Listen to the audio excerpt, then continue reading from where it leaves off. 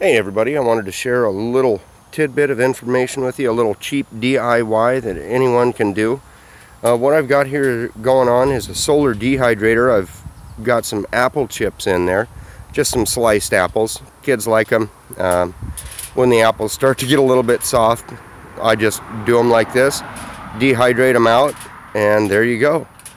So what I've got is a garage sale find of one of those Ronco food dehydrator type deals. I don't believe this is an actual Ronco brand, but it's the same kind of idea. It's just an electric food dehydrator. It's got a heating unit underneath. Typically, it's got a heating unit underneath, and it circulates air, blows through those racks, which is what's going on here, and dehydrate your food. Now what I've got is two 1x10 pieces of wood, just simple. This is cedar, but it doesn't have to be by any means. Anyhow, actually this might be fir, I'm not sure, but this is just rough cut, doesn't matter. Two pieces of heavy duty aluminum foil. I've got the big Kirkland roll, super duty type stuff. Lay down two pieces, you put your rack down, and then you can do it two different ways. You can either put an empty rack down for a little bit more air circulation. I found that it doesn't make any difference. So I just put like now I have two racks.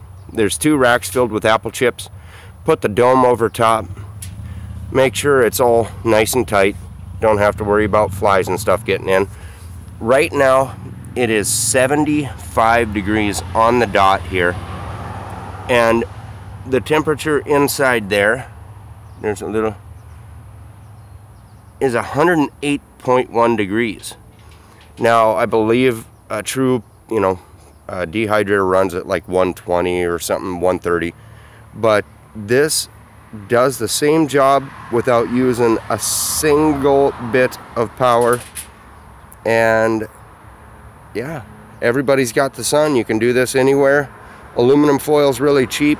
I paid $1 at a garage sale for the broken dehydrator, and there you go. 24 to 48 hours, I've got apple chips, banana chips, whatever I want. I dehydrate peppers, you name it. There you go, guys. A little bit more to know. Have a great day.